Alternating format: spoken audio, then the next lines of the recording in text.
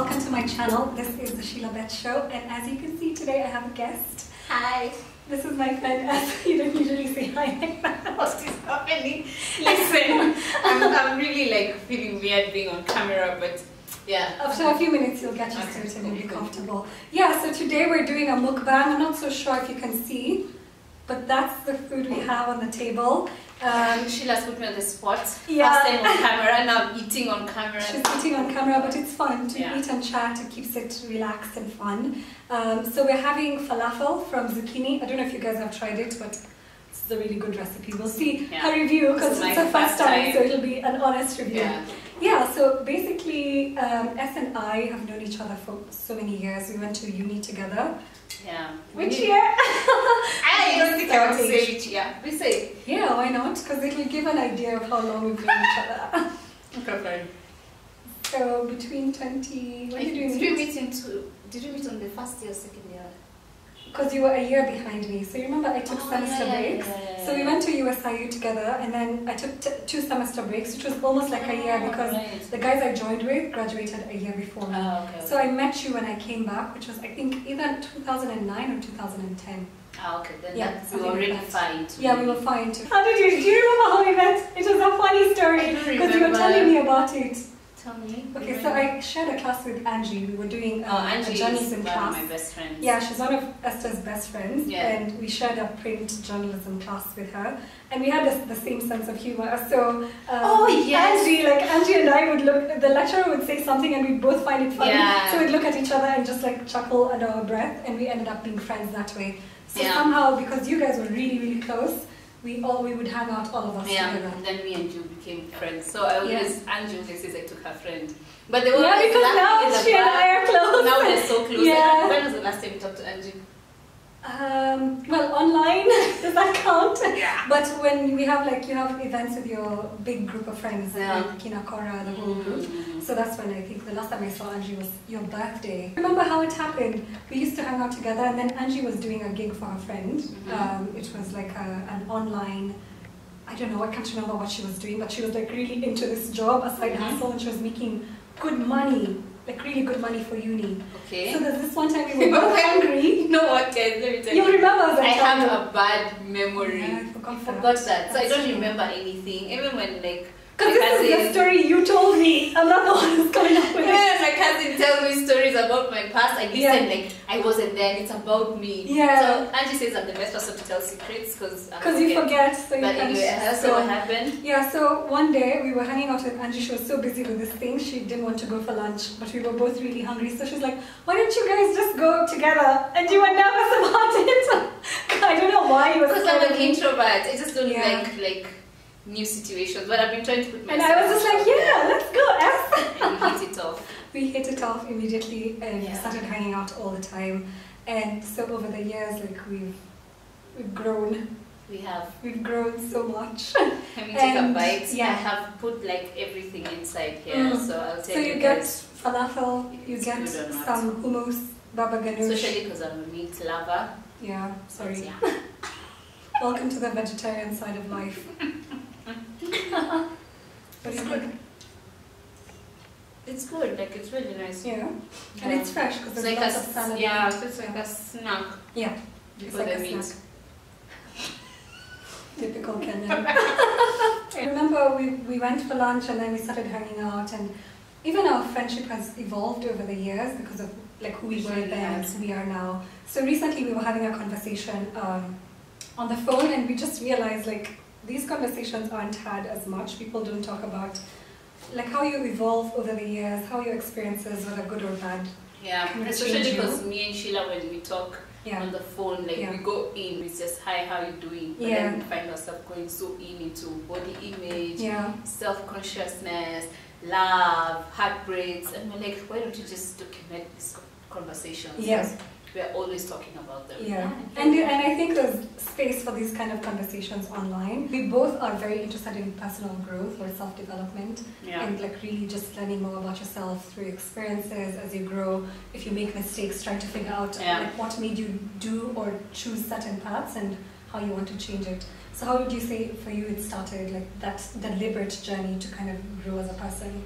Okay, I don't know if I can say there's okay, yes, I think there was a time where it was deliberate. Yeah. But I think ever since, like, even uni days, I remember, like, Bien, like, they used to call me Miss Morals. Oh, really? Because I was just different. Like, I used to question so many things. I would just question, like, okay, why are we doing this? Then why should we do this? Like, even if people are doing it, like, I don't want to do it as well. So I found myself always wanting to be different, or rather just finding myself different. And then I would question friendships.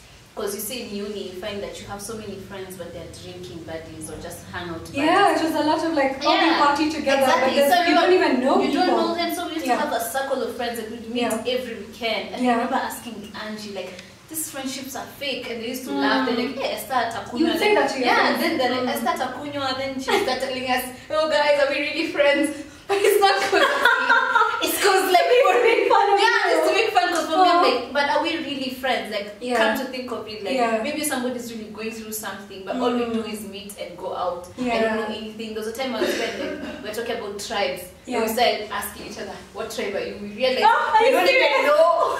We don't even know what tribe like we are, but we hang out all the time and we're calling ourselves like really good friends. So I think it's been a progress of like trying to understand life and stuff like that, but I feel like how it really hit was in 2014 when I had like the worst heartbreak of my life, and it was so bad, and I was depressed, and then that's when now through healing I started realizing, yes, I was hurt by this boy, but it wasn't really about this boy. Like, there was so many other layers to the pain like that I was feeling. Like, maybe why were you drawn to this particular exactly, and why is it hurting so bad when you've broken up with somebody who wasn't even good to you in the first place?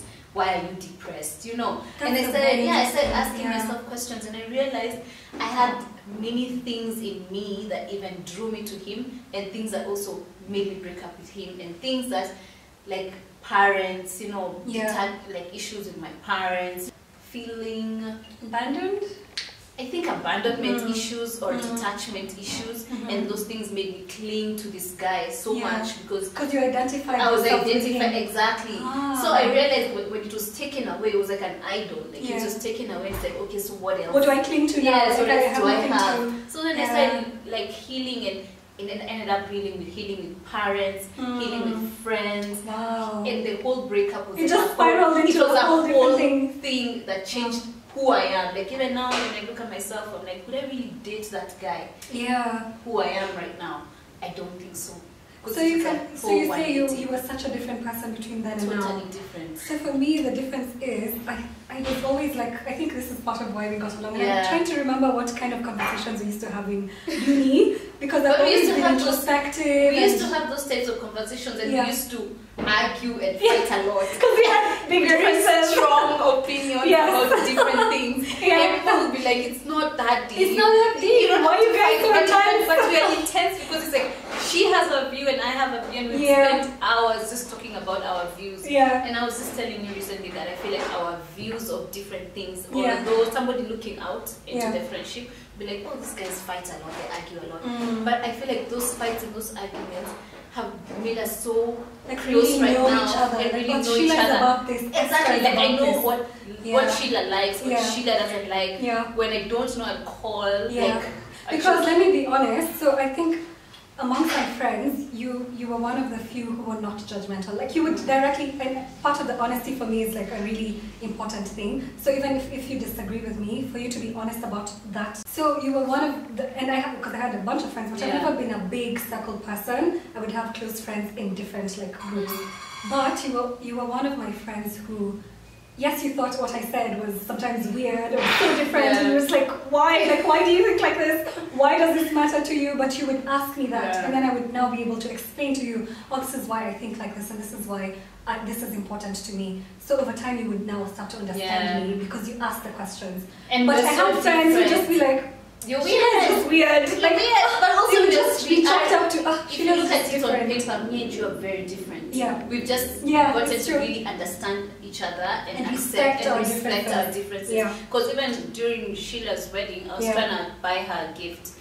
And so I wanted to buy her a pillow that was written Mr. and Miss, and then the name of, like, the last name of her husband. But knowing her, I was like, you know what? Let me call this girl, because how I know her, she might not have taken this guy's name. Because I just you had conversations, and you've also changed, because there was a time you didn't want to get married. So I know you've changed to the point where you've gotten married, but I was like, let me first be sure of this. And I called, I was like, but hey, you're gonna be Mr. and Miss? She was like, no, I'm not taking his last name. I was like, oh, so I just wrote Mr. and Miss. And actually it's funny, because then I told you, oh, it's fine, you can put it as Mr. and Mrs., but there's no last name that's shared between us.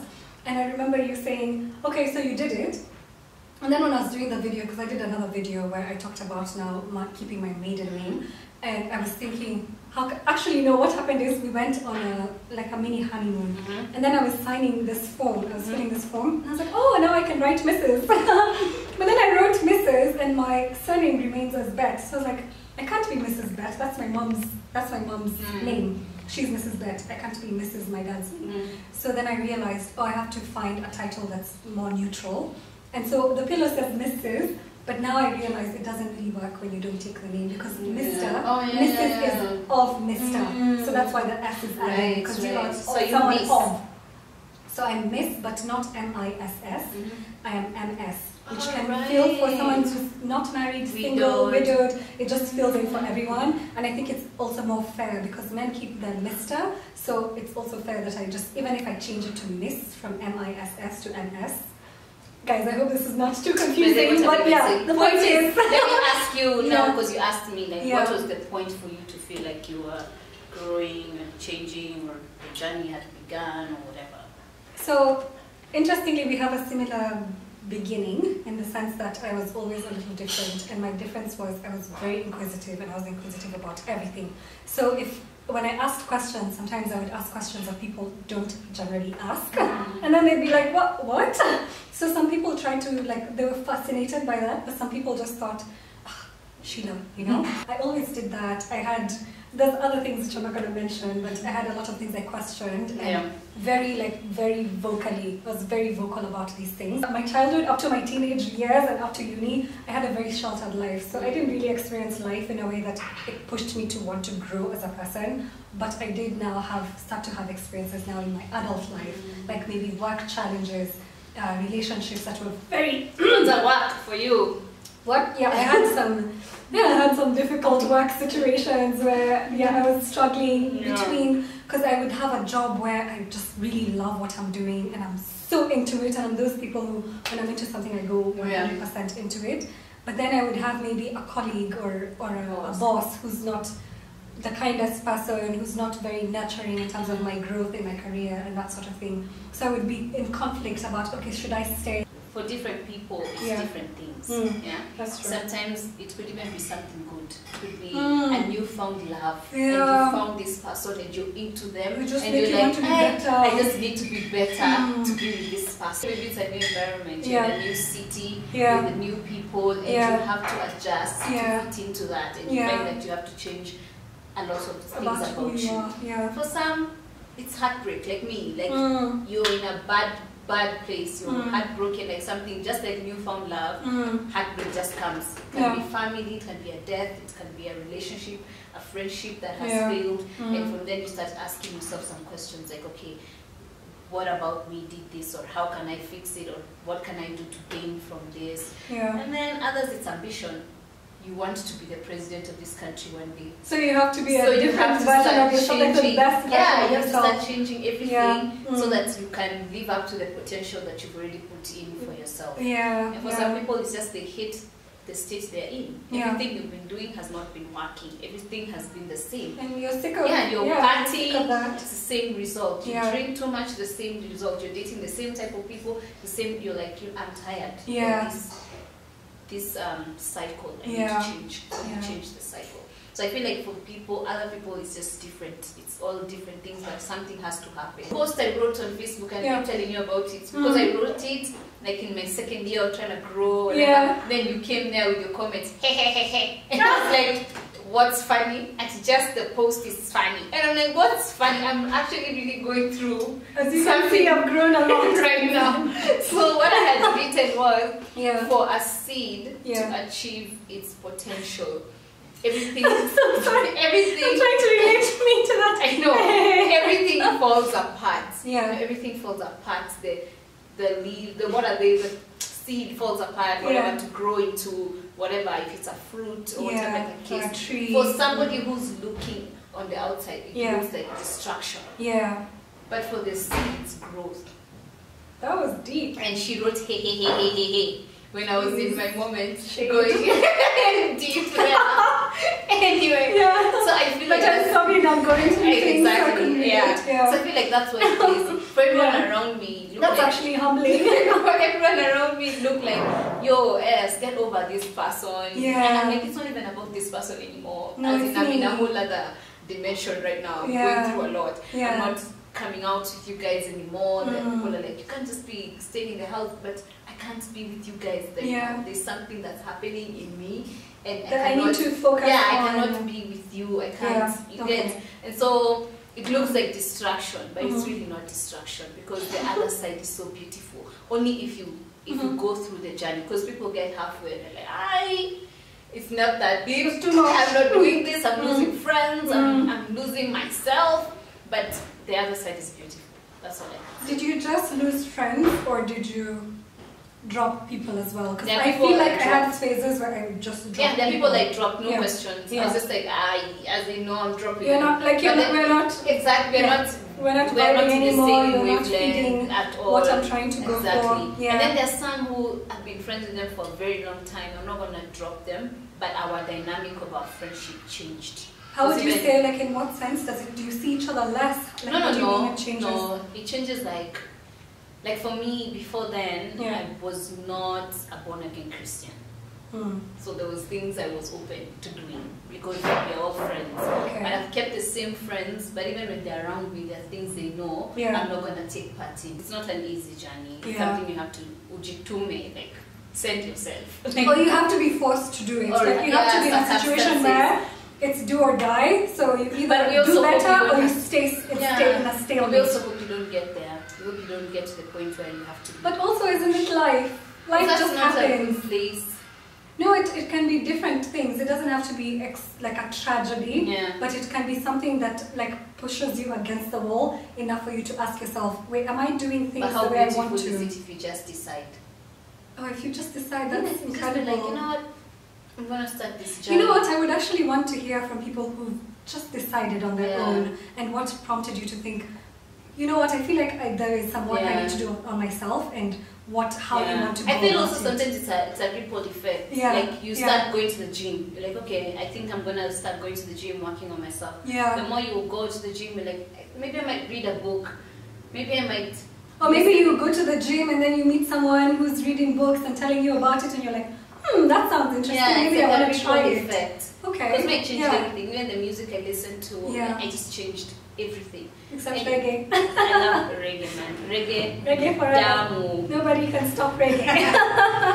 How does it look like, the journey of working on yourself? I feel like my journey came in phases.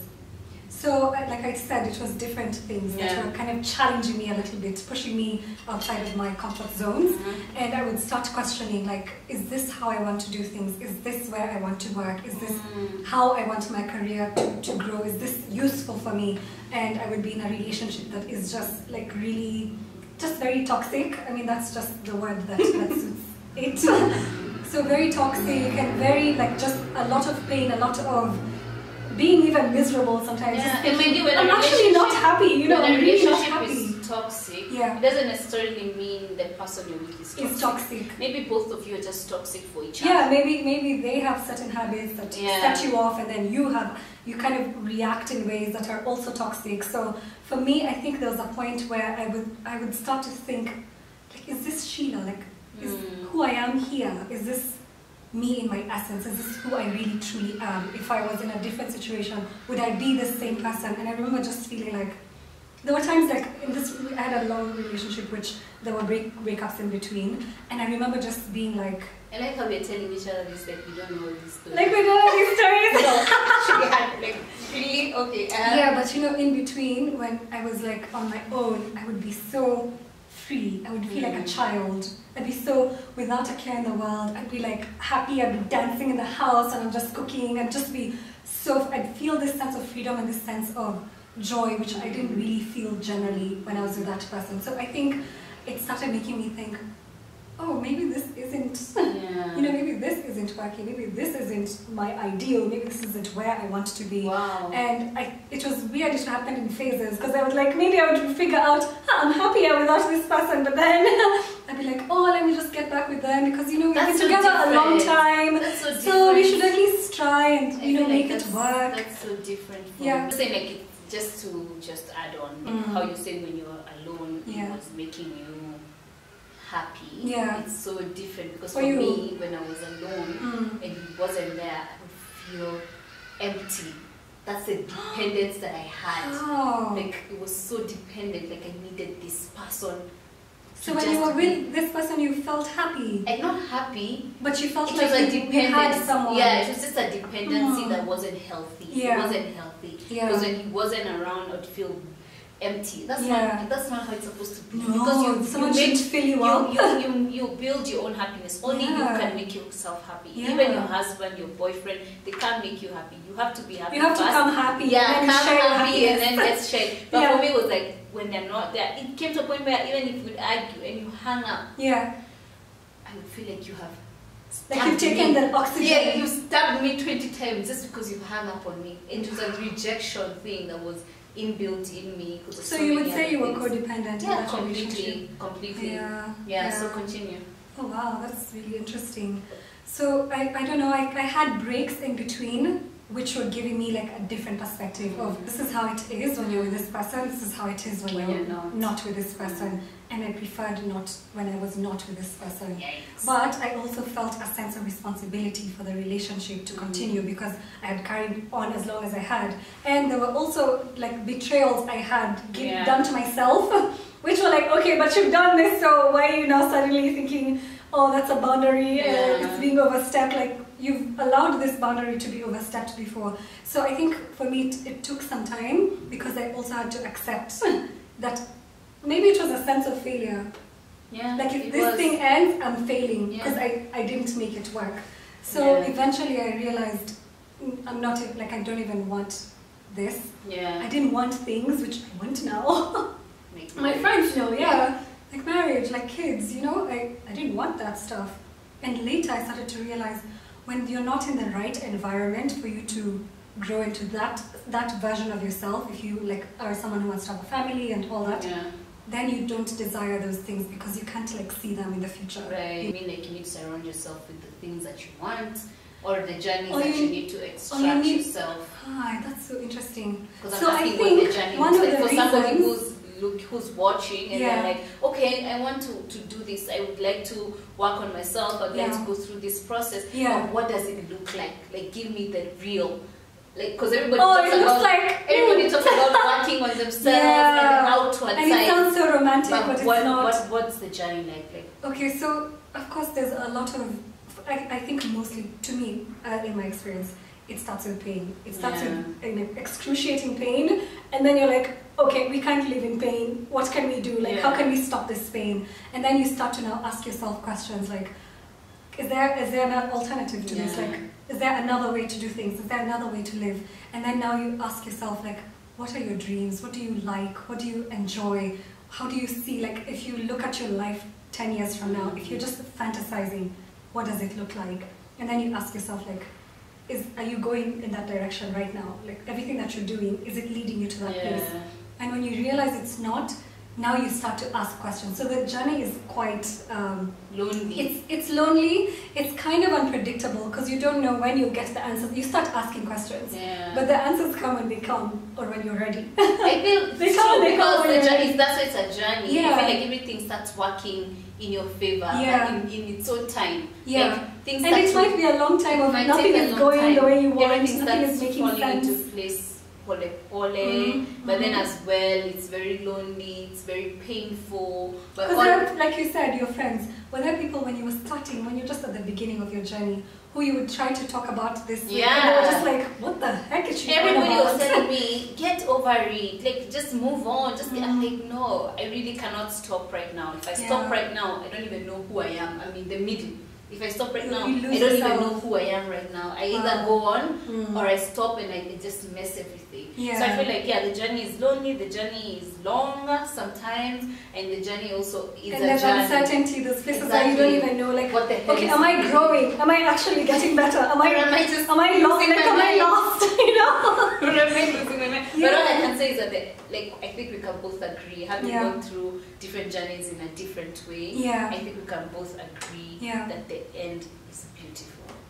Because nobody can take away. You can always not recognize how far you've come. And nobody can take that away from you. They can't take away anything. And then any decision you make of who you are right now is so strong rooted, because it comes with a lot of from things. Deep inside. It's not just coming with a tea, oh, somebody told me this is what it is, so that's what it is. No, it's coming so strong rooted, and that's why you're so rooted in it and you believe in it. And even if you do, because you see the journey doesn't stop. I can't really say I'm where I'm supposed to be. I know I'm gonna change more things, but even when I'm changing, I'm not changing in a point of uncertainty. I'm changing in, actually this is something I should change, and I accept it, and I move. It's not like kitambo, I feel. And I think one of the things, just like you mentioned, sorry, let me finish eating first. One of the things that happens when you're on that journey of growing, you realize that you're more open to being wrong. Exactly. That, oh, actually, this part of me is kind of messed up. Exactly. And I don't mind being wrong. Last week I was having a phone conversation with a friend, and every time we have a conversation with him, he keeps saying, I really love talking to you. You really build me up. The things you tell me that help me. Sometimes I might not fully agree with you, but I love talking to you. Then at the second time he said the same thing. Sometimes you might not be so right. And then I stopped him. I'm like, why is it when I'm not right you can't tell me? If there's something you don't agree with, why can't you tell me? He's like, because I don't want us to. I'm like, no. Your opinion might be something that might change something. It might help me. That might help me. I'm like, please, don't feel any type of way to tell me if I'm wrong. I don't mind, because I know it's coming from a place of love. Just tell me when I'm wrong. I don't mind. But before, oh my God. Oh my gosh, you've just reminded me, because I feel like when I started, I was in a very vulnerable space.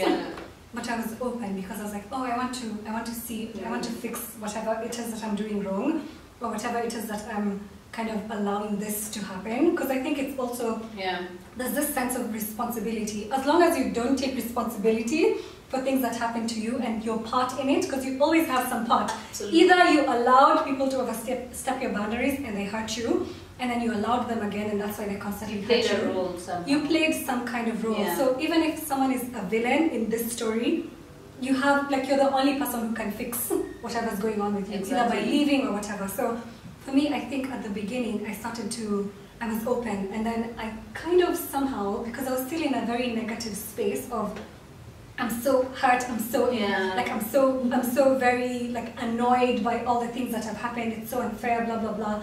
I attracted the wrong people.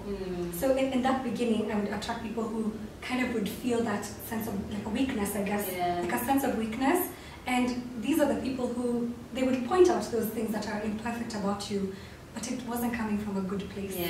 So it wasn't meant to build you or help you grow and become better. It was meant to kind of also them latching on and getting some kind of control of your life, or an aspect of your life. Either it's a friend or whatever, but someone who wants to, feels like, oh, I can kind of, it's like an opening, and I can dig it, like parasites, basically. So there's also that. I don't know if you experienced this thing of meeting people who were not the best people for you. I think for me, I can say I didn't.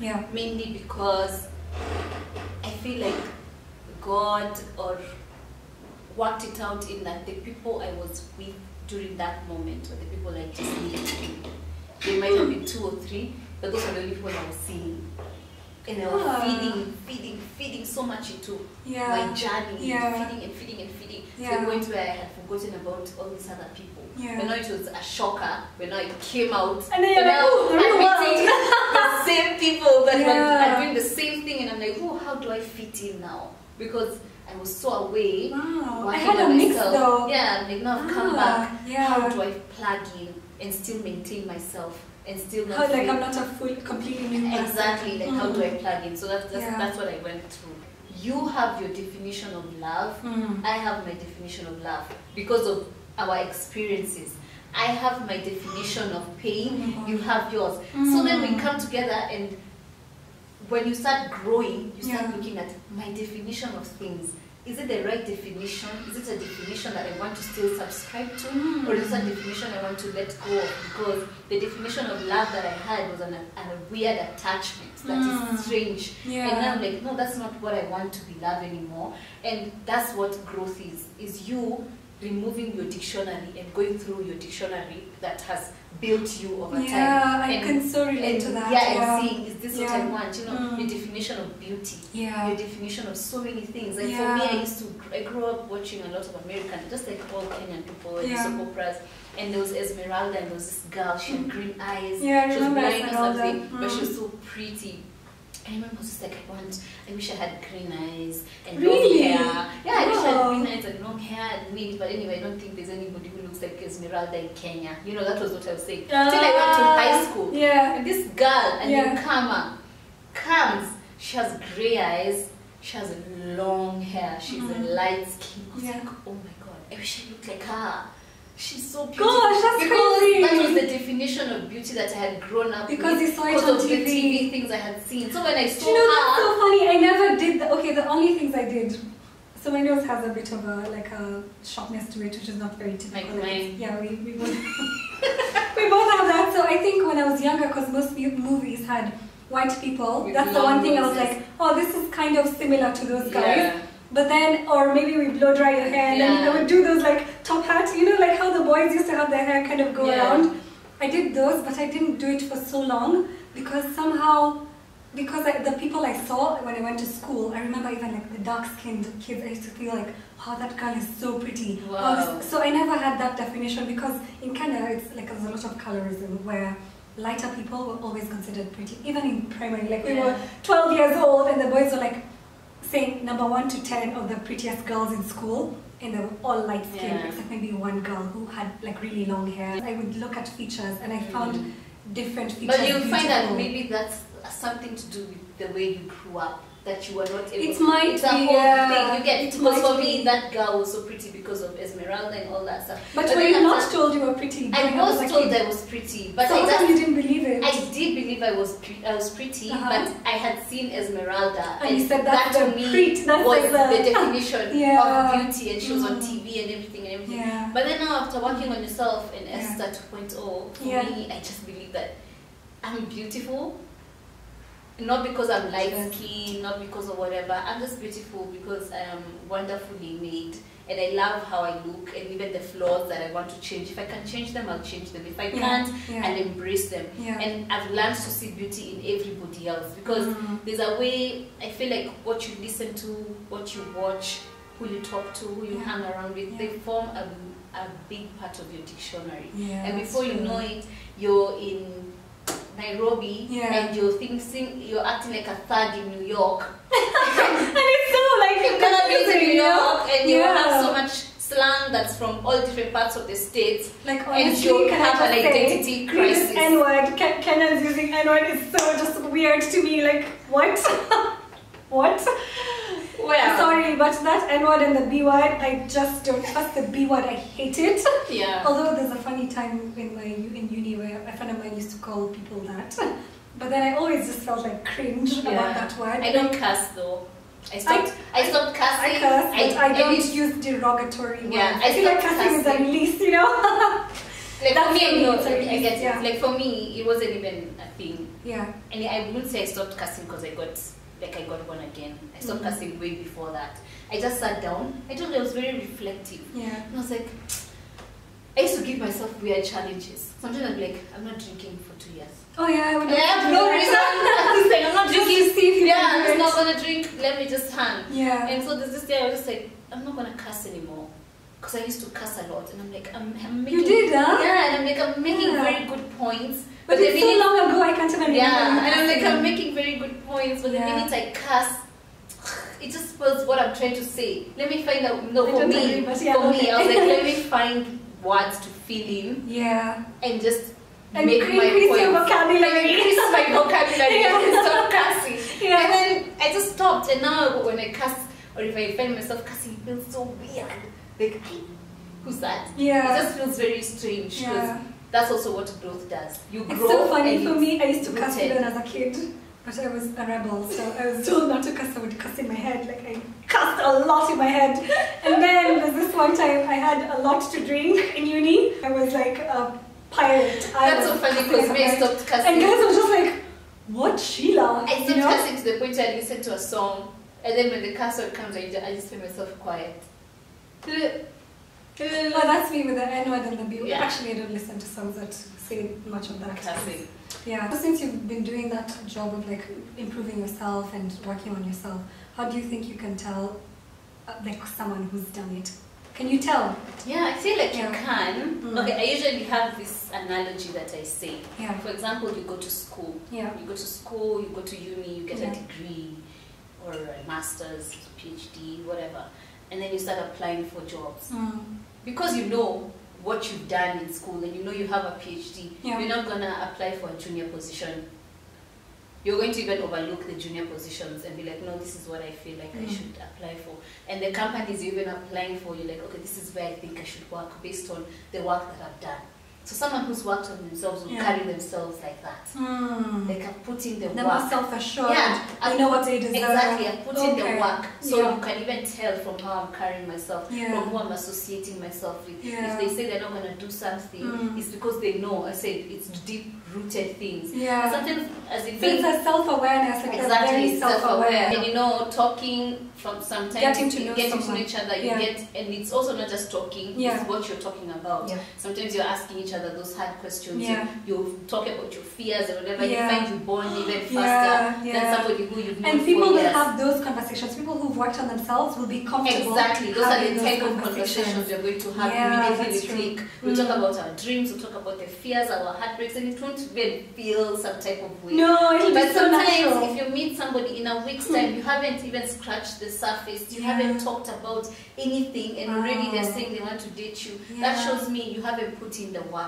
Because if you had put in the work, you'd want to know if I am worth your time and if I am worth dating you.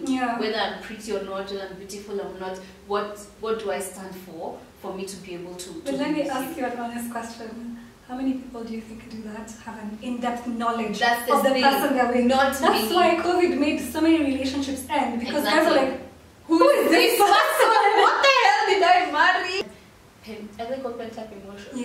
I was just like going through a lot of things and I was not dealing with it. And I was like, I need to start being emotional and in touch with my emotions. So I'll create time to really cry. And I just go and be like, on Friday I'm going to go, and if I need to cry, I'm going to cry it out. And nowadays I cry.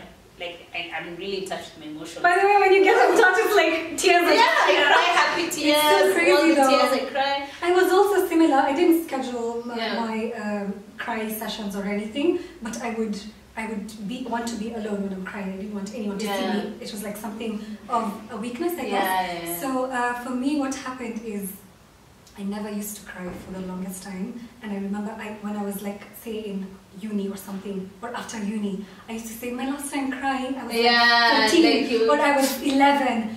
And then suddenly I was crying all the time. Happy tears, bad tears. And there was a time I went through a session where I was not applying makeup. It wasn't for anything, it was because I wanted to understand what makeup means to me. Because I used to have a lot of like acne issues, and I was so dependent on makeup. Like I wouldn't leave the house without makeup, and if somebody told me, and I'm sure and if someone told me you're so pretty, and it was a day that I didn't have makeup, I'd be like, wait till you see me with makeup, and you'll know what pretty is. Like in my mind, I'll just be like, how can you tell me I'm pretty and I haven't done anything to But I told you that. I was like, you have really beautiful skin. Because there's the glow that the natural skin has. That makeup, it's gonna try, but it can't really Nowadays, it's very rare that I apply makeup. I even go to work without makeup. Do that. Question the littlest thing. Be uncomfortable also. Exactly, like me today. I'm here in front of a camera eating in a very uncomfortable situation that I love, that I kind of enjoy. So I feel like just ride the wave. Ride the wave, and if you feel sometimes it's getting hard and you need to talk to someone, do it. Don't feel afraid to ask for help. Don't be embarrassed. To ask for help. Because people are going through things, and when you're hiding, they also feel like they have to hide, and then nobody's helping anybody else. So for me, that's all I can say. Ask for help. Be gentle and kind to yourself. Ask yourself hard questions. Write out journey and learn, relearn, and be uncomfortable.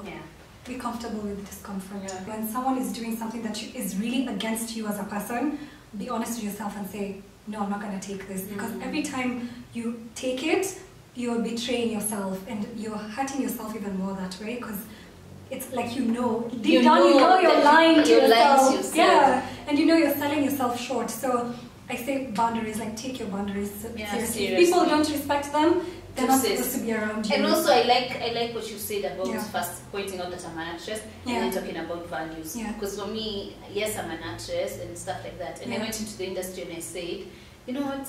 I'm not going to go into the industry and form my values as I go along. Because I'll end up doing things that I don't want to do.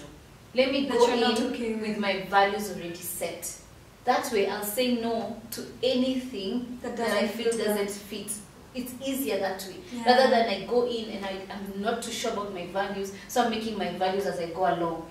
Along the way, I'll end up having done something that I wish I didn't. Or maybe you do something and then you start saying you can't do this other thing, and guys are like, how come? But you did that. No. But when you have your values set out from the get, it's like, no, I don't do this and I don't do this and I don't do that. And that's fine. I'll turn down jobs, I'll turn down opportunities because I'm sticking to what's true to me. Another one is, and I think maybe I've covered it a little bit in the boundaries one, is trust your gut or that inner voice. Or if there's something nagging you and saying, this does not feel right, just listen. Try and figure out, okay, is this real? Is this fear? Is this... But listen to it, because I feel like personally, the times when I let myself down were times when I was ignoring that voice that was telling me, no, Sheila, this isn't the right place to be. No, Sheila, this isn't someone who you want to be friends with because it doesn't feel good to be friends with them, and so on. Was like over time, I was losing myself because that was me speaking to me, but I wasn't listening, so I was becoming someone else entirely. And by the time I had to now kind of revert to listening again, and it starts getting louder and louder, the time when I stopped, I couldn't even hear it anymore. Listen to that small voice and whatever it's telling you and it's guiding you and all that. Because all of us have that, like when you're being unfair to yourself, when you're lying to yourself, because guys, we lie to ourselves. We don't just lie to... Some people who actually lie a lot, lie to themselves. They even believe their own lies. Like they do. Have you heard those situations where you're like, this person actually thinks what they're saying is real and true, you know? Like you literally lie to yourself because you believe in your own lies. We've rambled a lot and we've gone sana, but I just hope that you guys will get some nuggets that will help in your journey and everything. And I feel like if you have any questions, just write in the comment section or in the comments. I'd really like to hear from you guys, especially this is my first video. She's Esther. I'm going to share her Instagram on the description box. Do write to us if you have a question for her, or if you have something you resonated with that we've talked about. Write on the comment sections. Share with your friends who are going through it and kind of need some of this, just a confirmation that you're not the only one. Everybody else has been through this, or many people have been through this before, and you're gonna be fine eventually. Just keep going, just keep working on yourself. Yeah, and I hope you guys are doing that. I hope you're working on yourselves, that you're always improving yourselves, because that's a favor to you. And it'll always benefit you. Like, it's never going to be a waste of time. We might have more of these conversations, because again, it's not like a one day this is not something you can tackle in a day. No, not at all. It's a lot. Anyway, love yourself, love others, and be good, be safe. So thanks for watching. This is the Sheila Beth Show. Until next week.